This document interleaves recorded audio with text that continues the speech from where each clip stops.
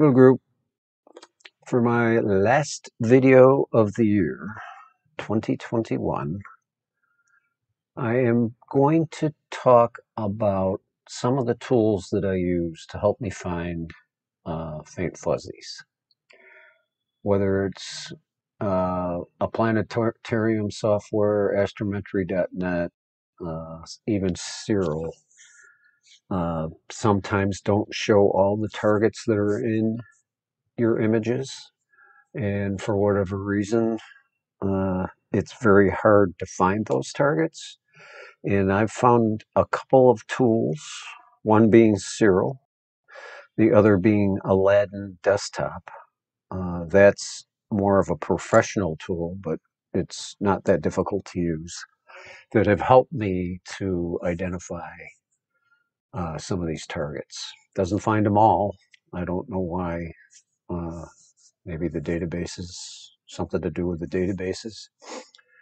It's beyond my scope, my little feeble artistic mind.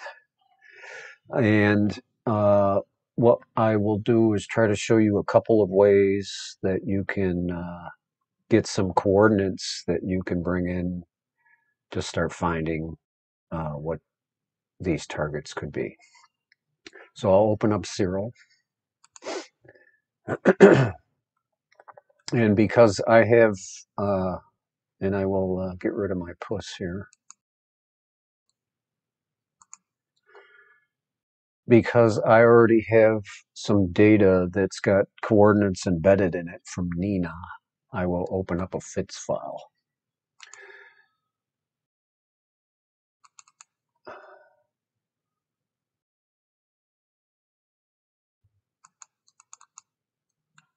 And this FITS file is from my Bortle 9 data. That's not the best data in the world, but it is usable for this demonstration. So I'll do a quick stretch on it.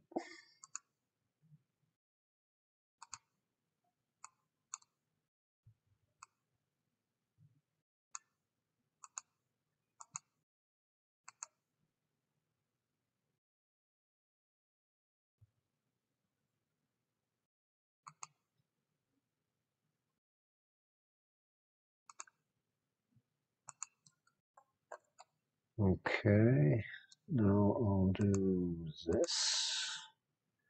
And like I said, because I shot these images in Nina, the coordinates data is already embedded in the FITS header file for this image. And I will use the color calibration, photometric color calibration tool to find the coordinates. And I will do that by just clicking on get the metadata from the image. And you'll see that it's filled in the RA and the deck information and the focal distance and pixel size for the camera that was used, which was the DS24. So I'll click on OK.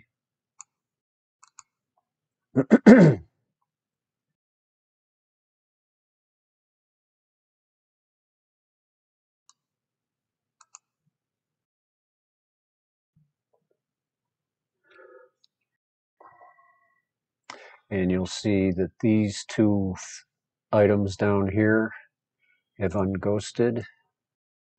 And that tells me that the target has been plate solved.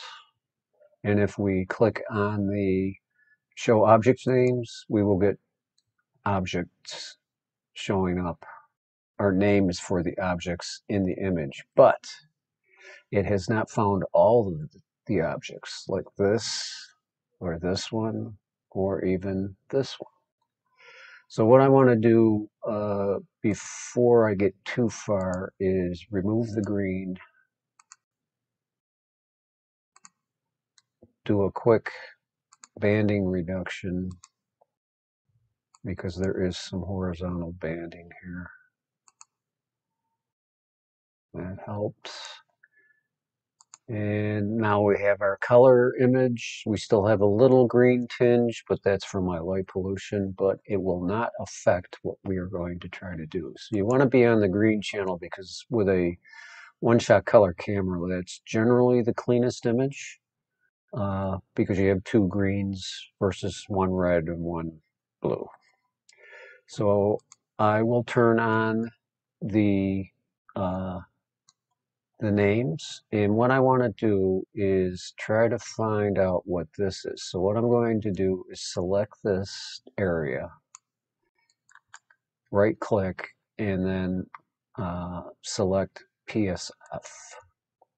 And what this PSF will do is it will show you, it gives you a bunch of information on this area. Da, da, da,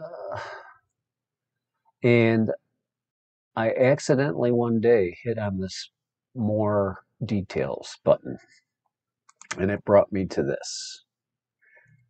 And that is because it's carrying the coordinates over to the Sinbad database. It tells me what this target is. So I'm going to copy, go back to Siril, and then I'm going to right click again and then search for the object and then paste in the name and hit enter. And what should happen is, and it did, it put the name of the target and a locator. So if I zoom in here, you can see that it's put the location of the target along with its name on the unnamed target. So let's try that with this guy down here, because this is also a faint fuzzy.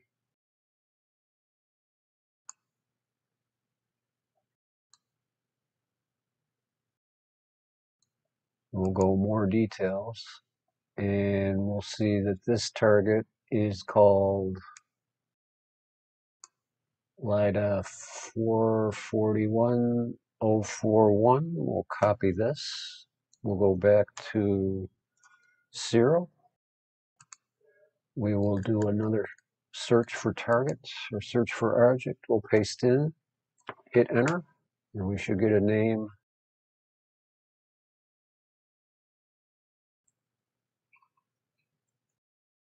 Oops, it did not find it. So let me just,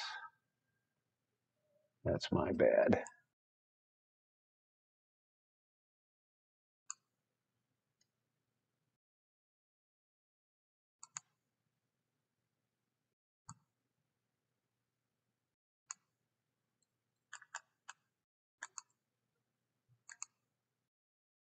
There we go. That was me, not the program. We'll go back to Siril. We'll do another search. We'll paste in, hit enter, and boom. And we got one over here, so we'll go for this one. Select PSF. Whoops, I forgot to close this first.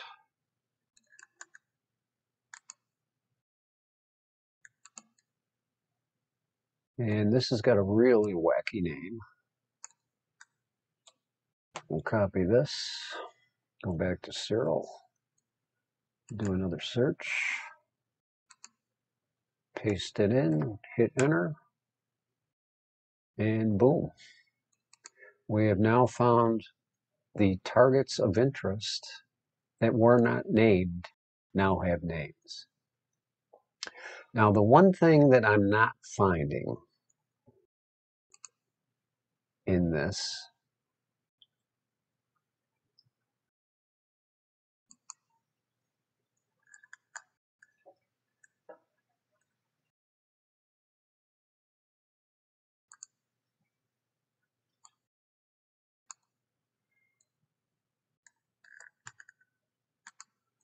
is you're not getting the true,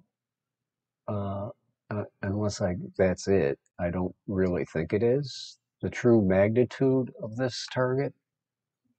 And if I go back to Aladdin, I'm not finding any magnitudes being listed here. And what it looks like they're doing is um, showing redshifts, which doesn't help me one bit.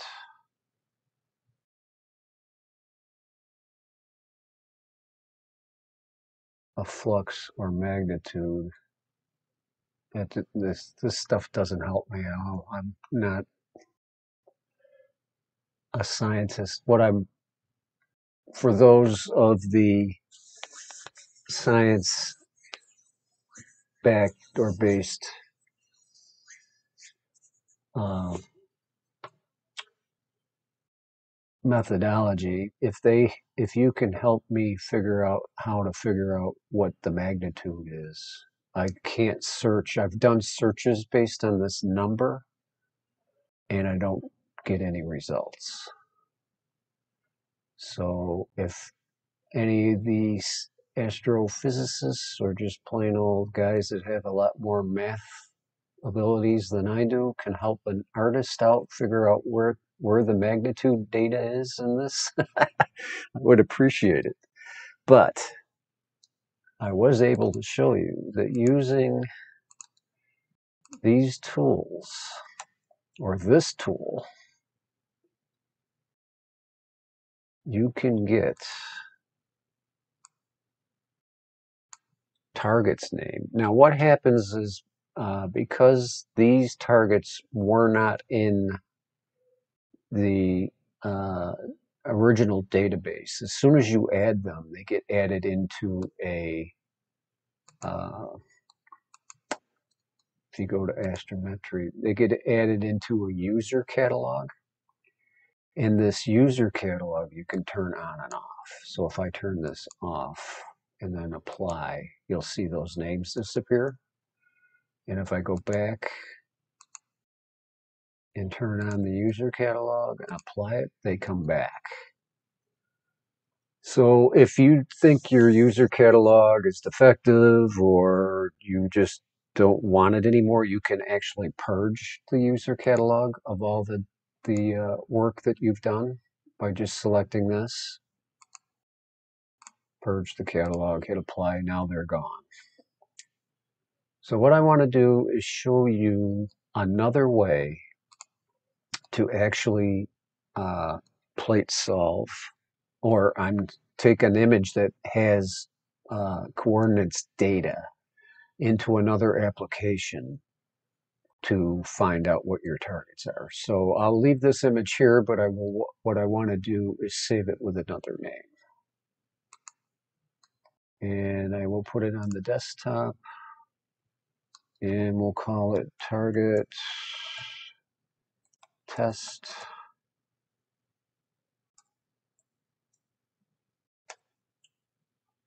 We'll save it, keep it at 32 bits, save anyway.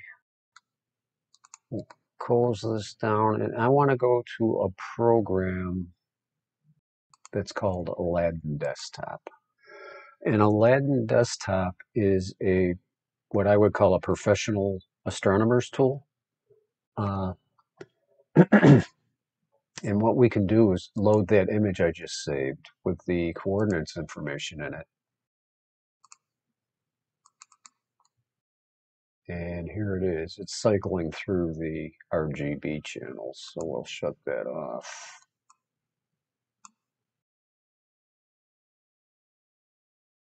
Oh, shoot, I forgot to save. Sorry. Forgot to stretch it. So let me do a quick stretch. We'll resave it.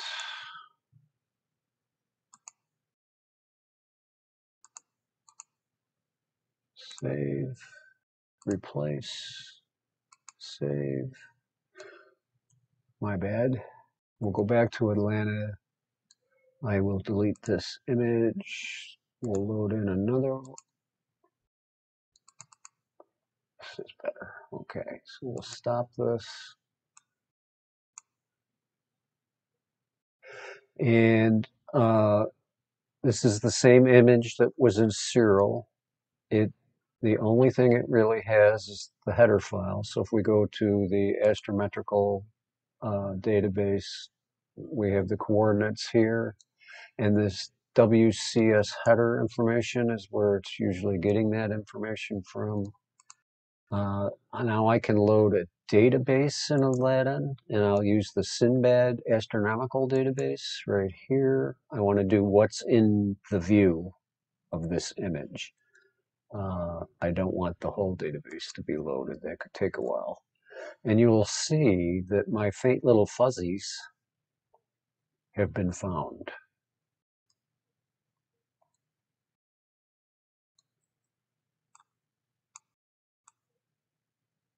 So that one's found, and that one is found right here.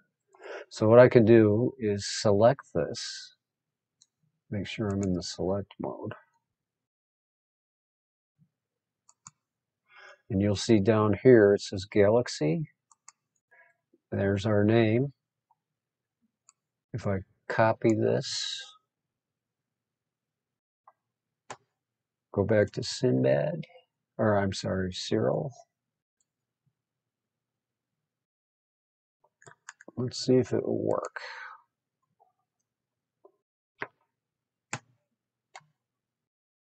And yes, it did. It knew the coordinates of that target. So let's try another one. We'll do this one.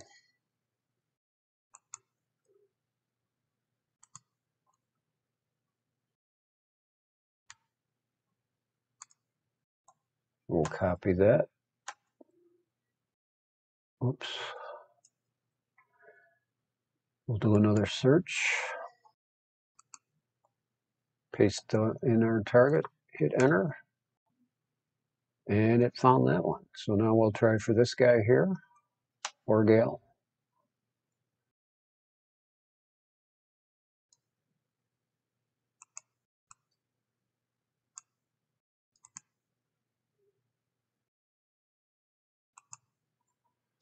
And this is a light object.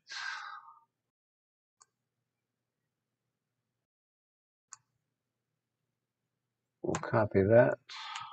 We'll go back to Siril. We'll do another search. We'll paste it. And it's found that. So now these targets are back in my user uh,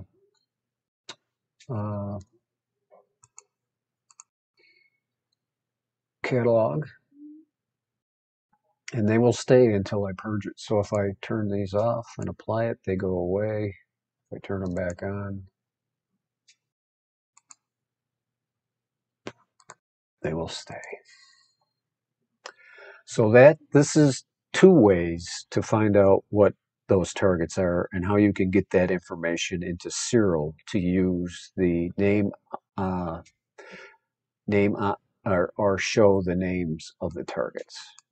And then what you can do is like Howard did, where he actually created all his stuff. You can save this image. So let's go to RGB and what do I want? I want to take a snapshot of the displayed image. I want to save it as a unique file, and it's called it this. So if I go, I don't have one open. It's saving it in my Siril working directory. So I want to look for, what time is it? 12:25. Here it is. And there's all the names of the targets. And they are marked with little arrows or little crosses. So that's a way that you can actually automate your naming of targets, one way. So what I will do is just get rid of these, like so. And get rid of these, like so. So now what I want to show you is, let's say you actually used Mallincam Sky and you saved the image as a JPEG. So I will load this same image that's a JPEG, and the JPEG will not have any of the location data. So we'll take this one here and we'll open it. And it's an RGB image. It's a color image. This is a processed image. And if I go to the green channel and then I want to plate solve it, I don't want to do a photometric color calibration. I actually just want to plate solve it. So we'll click on the plate solve. And I am going to enter NGC 7319. And I'm going to pick the Sinbad. And that's correct.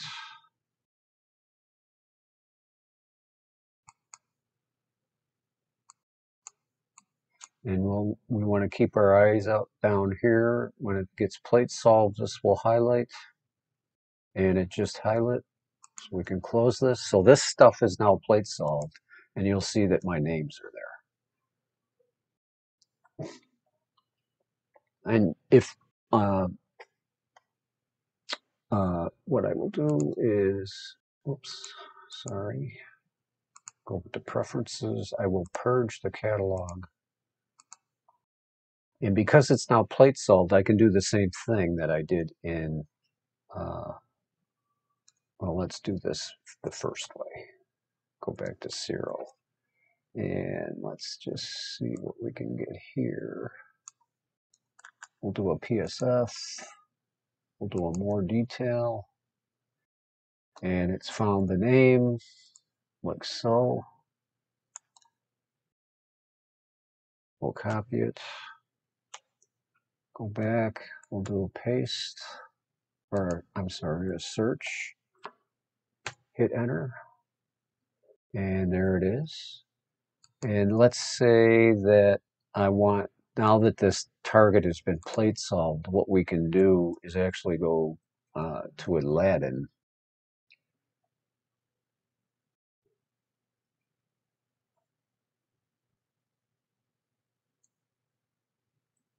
And let me just delete these two. Bing, bing. And in Siril, what I want to do is save the current object in a different name. I will call this target test. And the reason why I'm doing this is that this might have been just a little bit of a different crop than the image that I processed to do a quick stretch on. So you want to have the same image scale. Otherwise, your targets are going to be in the wrong spot. So I will load that image.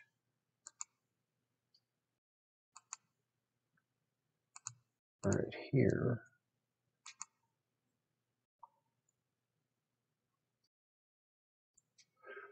We'll click on this here.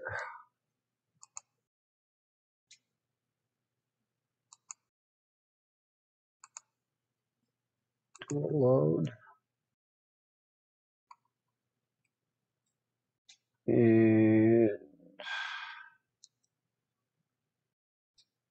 that's the one we got. Let's get this guy.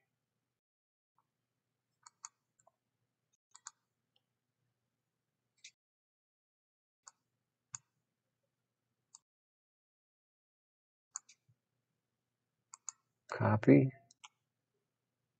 We'll go to Siril. We'll do a search. We'll paste in the name. We'll hit enter. And there it is. And we can do the same thing with this one over here. So let's do that.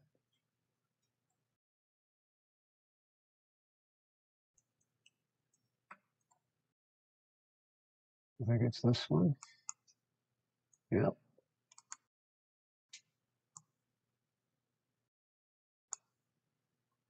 Copy. We'll do a search.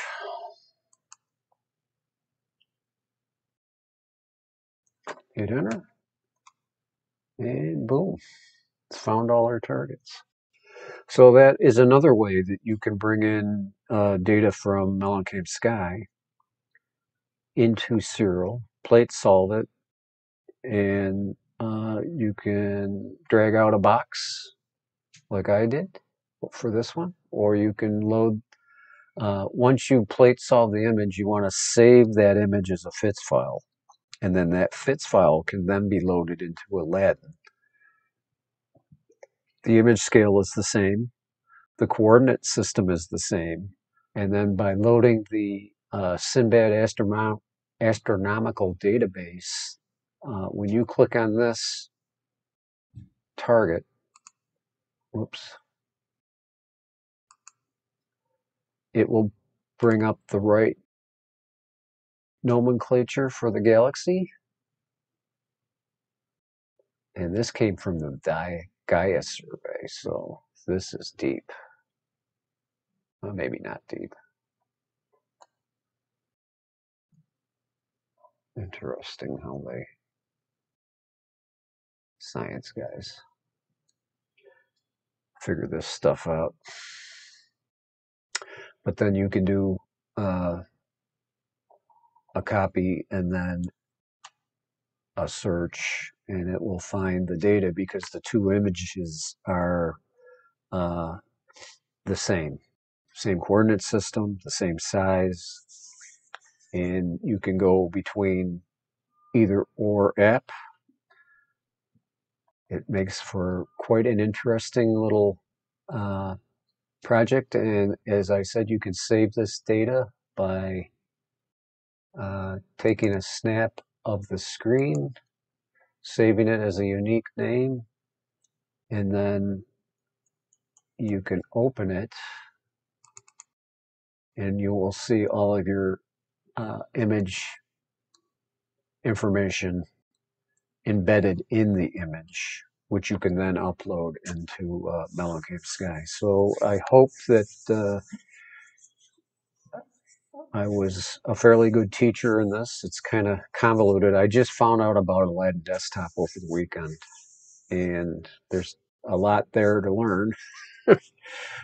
There's a lot of databases, a lot of stuff in there. But for my needs, I just want to know what the targets are, and then from there I can hope to maybe find out what the magnitudes are. LIDARs shouldn't be too difficult, so if I go back to, we'll pick this one here, we'll copy this, let's see what this does.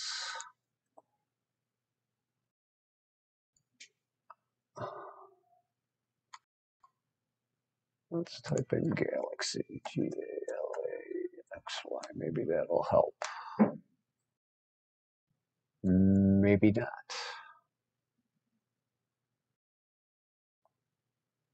LIDA, what's the number? No, it's not finding it. Oh, weird. Maybe if I go galaxy on the back end.